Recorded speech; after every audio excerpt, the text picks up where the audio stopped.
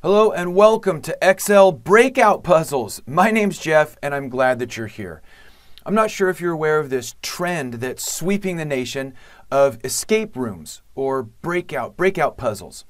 My family and I love to go to these rooms, and the idea is you actually go to like a physical room in the real world, like in a store or something, and they lock you in. Okay, and then you have to use your skills to look around the room and gather clues to figure out a code.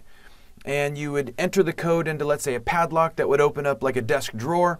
You'd open up the desk drawer, you'd get more clues to figure out another code that unlocks another padlock, so on and so forth, until you finally get to the last code that unlocks the door that allows you to escape from the room. So they are super fun and we love to do them. And so this is a picture of me and my son, Jason. And we just got done with getting out of a room, and it was awesome. But I was like, Jason, this is so fun, man. And I'm like, I really want to incorporate this idea into my Excel courses. So I came up with this idea called the Excel Breakout Puzzle. And the idea is that you have to use your Excel skills that you've learned throughout the course, like in this lesson or whatever, to find this hidden code that I've hid for you in Excel. In an Excel workbook. So you download the Excel workbook, you've applied what you've learned in order to find my like deviously hidden codes, all right? So I want to give you a quick demonstration of one of these, okay? So here is a two-step puzzle, right? So step one, step two. And in step one, you need to get the key.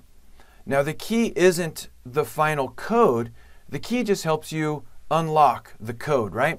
So here we'd read the directions. In this step, you need to obtain the key. The key is not the code. The key unlocks the code.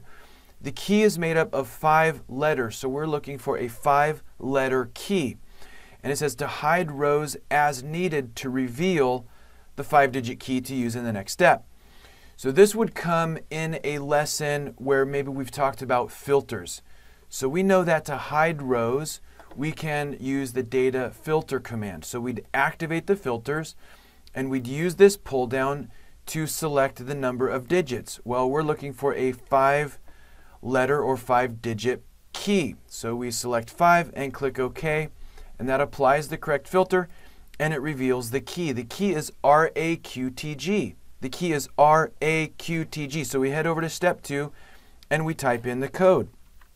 The key. The key is RAQTG.